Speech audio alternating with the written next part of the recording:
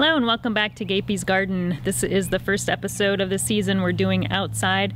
I've got quite a bit of things planted in the ground, still have a few things to go, but I wanted to give you a little tour and show you what I've got in the ground so far.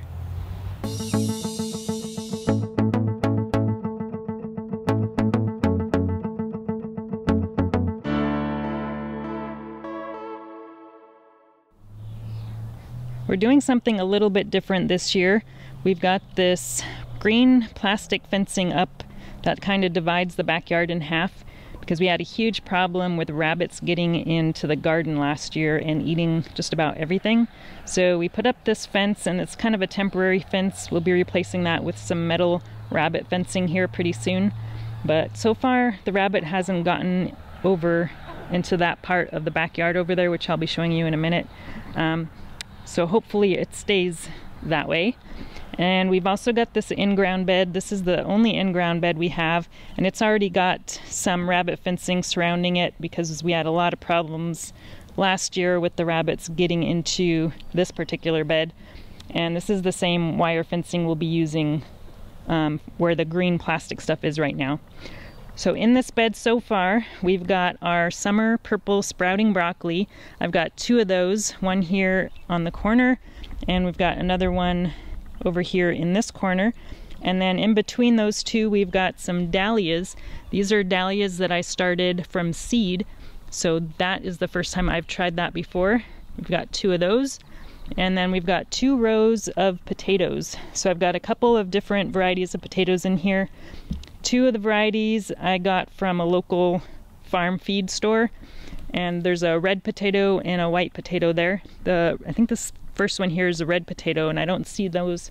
Looks like they're just starting to come up actually, but the other one looks like it's coming along a little bit quicker.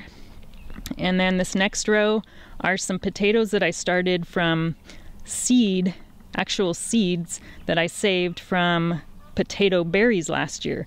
I've never done that before, so that should be kind of interesting. We'll see how big those get, but they're looking pretty good so far.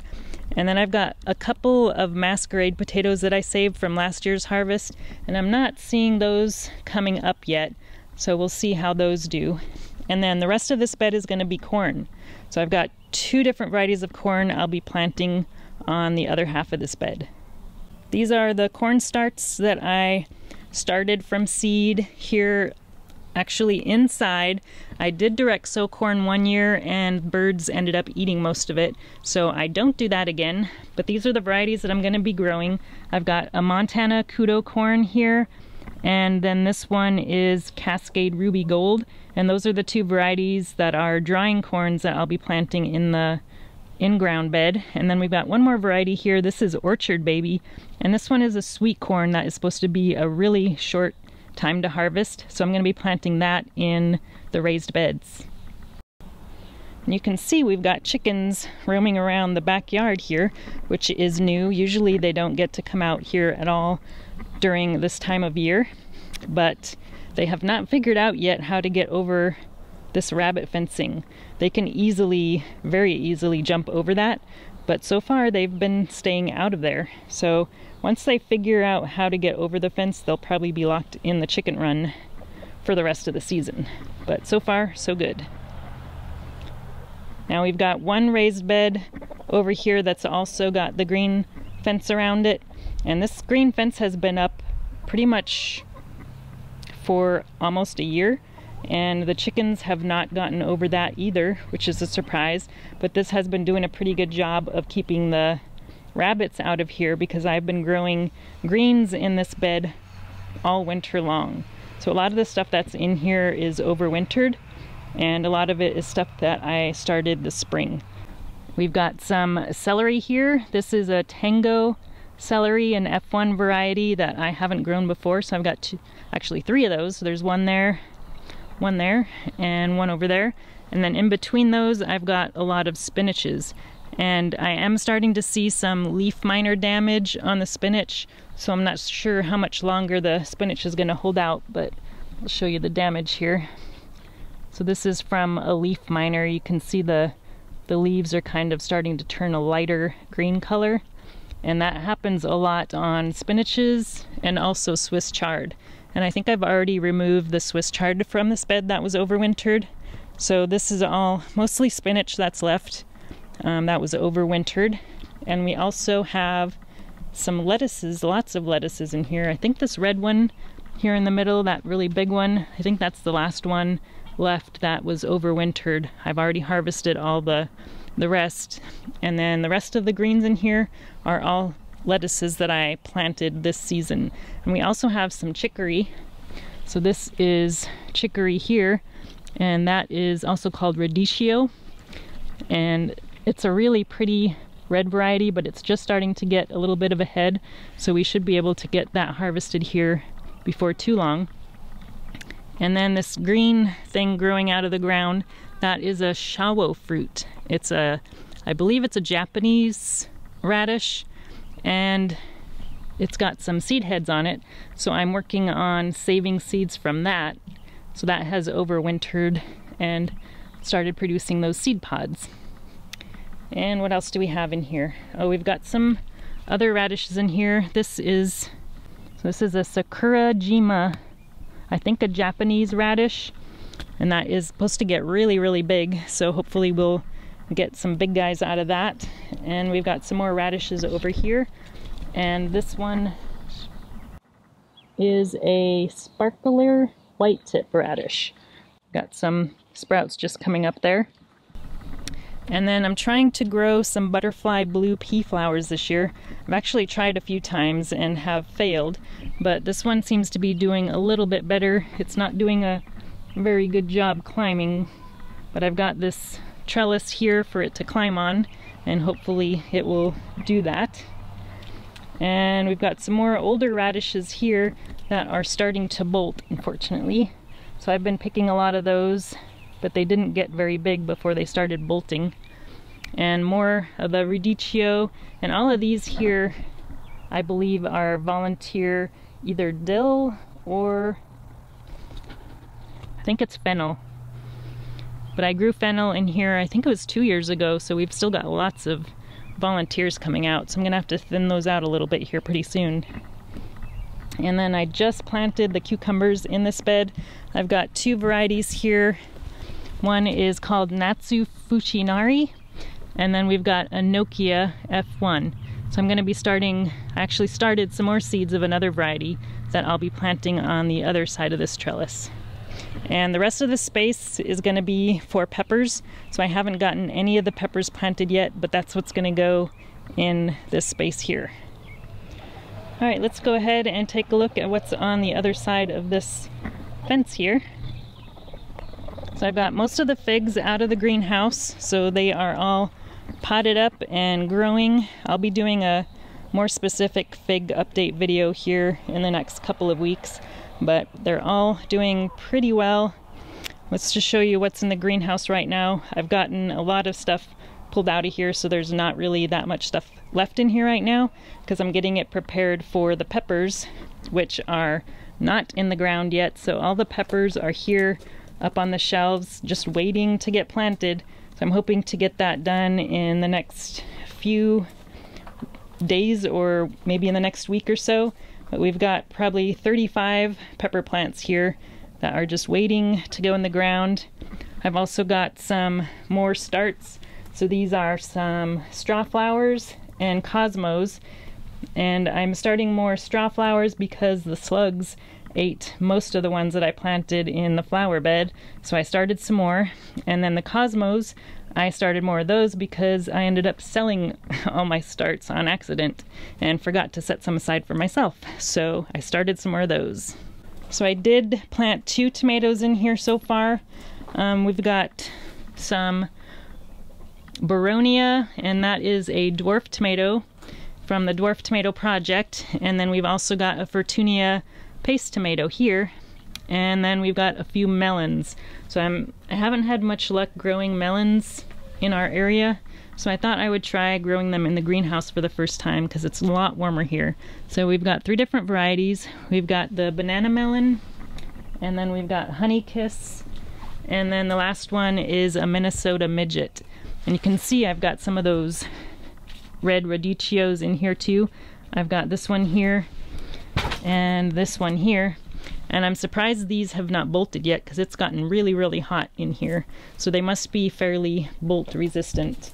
And then I've got also another one over here. And then we've got a kale. So this is Casper kale that I planted in the spring. This is kind of a neat variety. It's the first time I've tried this one, but I may need to pull that out when I get the peppers in. We'll see if we can plant around it. And then we've got one spinach left in here that is pretty much bolting. And then over here, hanging out with the fig trees, we've got an overwintered pepper plant. So I don't normally overwinter peppers, but this one actually overwintered in the unheated greenhouse. This is called Flexuosum. It's a much cold hardy pepper, and it got probably down to 24 degrees in the greenhouse, and this thing survived. It did lose all of its leaves, but it's really leafing back out now. Now in the raised beds back here, we've got several things planted out. We've got some Tomatillos. That was one of the first things I actually planted out here, and it's doing pretty good. It was getting really, really tall. I think I planted it a little too early, which is why I ended up planting it out a little earlier than I would have liked, but it seems to be doing pretty well. I've got 2 of those. You do need 2 tomatillo plants to get a harvest, so I've got 2 of those, and we've got some flowers coming out on those, and it looks like this one did get some sunburn on the older leaves, but the new leaves are looking really good.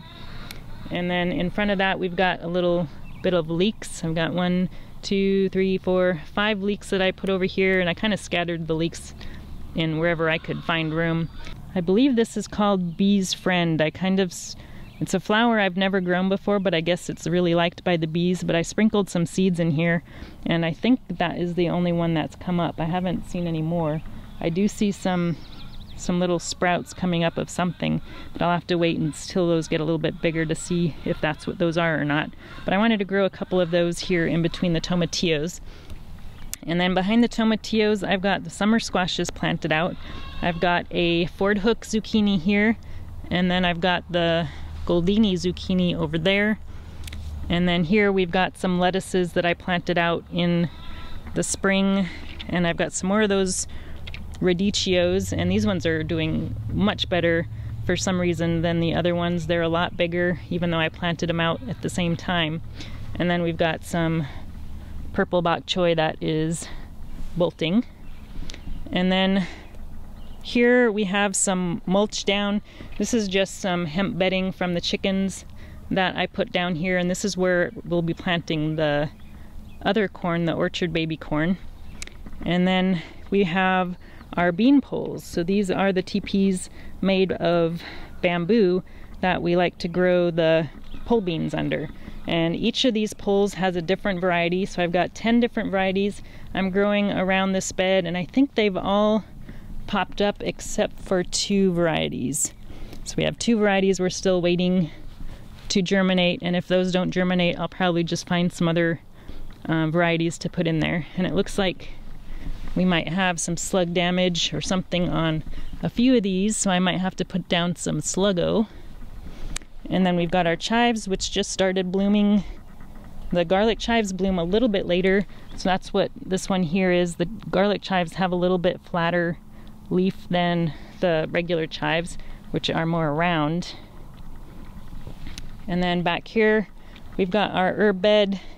We have some variegated sage here, and then some thyme hiding back here. So this thyme I started from seed. So I just put this cage around it to keep other plants and things from shading it out. And then we've got regular sage here that is just starting to bloom, and the bees really like the sage flowers. And then we also have some parsley. I've got one parsley here that I started from seed, another one hiding way back there. And then this monstrosity is lovage. If you've never grown lovage before, these things get massive. I think it's taller than me now, but it's starting to get some flower heads, it looks like. Let's get a look back here. So it's not blooming quite yet, but it's getting pretty close. But this is one plant of lovage will be more than enough for your needs. And what else do we have back here? We have a golden oregano back here. So that is starting to do really well. It turns completely green in the winter time, and then once it starts getting sunnier and warmer, it turns a beautiful golden color. And then here we have valerian, and I haven't really done anything with the valerian other than trim it back occasionally, but I haven't used it for anything really. But I guess it's good for a sleep aid, but I haven't tried it, so one of these days I'll have to actually use it for something. But that gets really, really big. Not quite as big as the lovage, but it gets pretty close. So I just recently trimmed that back down to the ground, and you can see there's already a lot of sprouts that are coming up. And in this middle bed, we have a hoop house around it that's got some wire fencing attached to it. And this was put here to keep the chickens out. And we could probably take this off and move it somewhere else because the chickens don't come in here this time of year, so we don't really need it on here. So we'll probably get that moved here sooner or later. But all this big, tall, green stuff you see, that is all my garlic. So we've got, I think, 6 different varieties of garlic that I planted back in, I think, November or October. And then we've got a few lettuces here that I had extras of that I just kind of planted in between the garlic. And then on the other half of the bed, I've got all the onions, and the onions have actually grown quite a bit since I planted them. They're getting pretty tall. And I've got 3 different varieties of onions that I started from seed and planted out, I think end of last month, end of April. And then we've got a few red leaf lettuces here on the other end of this bed that I just planted a few weeks ago. And then this last bed here is probably my favorite. This is where all the tomatoes are, and I just planted the tomatoes in the ground late last week, so they haven't been in the ground for too long. So I've got 16, I believe, different varieties here. Got 8 cherry tomatoes and 8 of the larger sized tomatoes. And I still have some lettuces in here that I planted in the spring that I kind of tried to plant the tomatoes around. So I'll be harvesting some of this lettuce here pretty soon. I've also got some kales dispersed throughout here and some more of that radicchio. So I've got, I think, 2 of the radicchios over here, and I've been putting down, you can see I've got some sluggo in here because we've got a lot of slugs over in this bed. And I'm trying something different with the tomatoes this year. So you can see we've got some straw mulch in this bed. Normally we use weed cloth for the tomatoes, but decided to try something different this year, and this straw was put in the chicken run for about 2 weeks, so there shouldn't be any straw seeds or grass seeds in this straw because the chickens would have eaten all that already. And I've had straw before that I've done, I think it was around the garlic a couple years ago, and I didn't give it to the chickens first, and we had a lot of grass that sprouted from that. So if you're planning on using straw, just keep that in mind and prepare to pull a bunch of grass when you use it as a mulch, unless you've got some chickens. But you can see I've got some companion plants here with the tomatoes. We've got some different varieties of kale here, and then we've also got some flowers. I believe this one is a Mexican sunflower or tithonia. And then we've got some different calendulas. We've got some more kale, and of course everybody likes marigolds.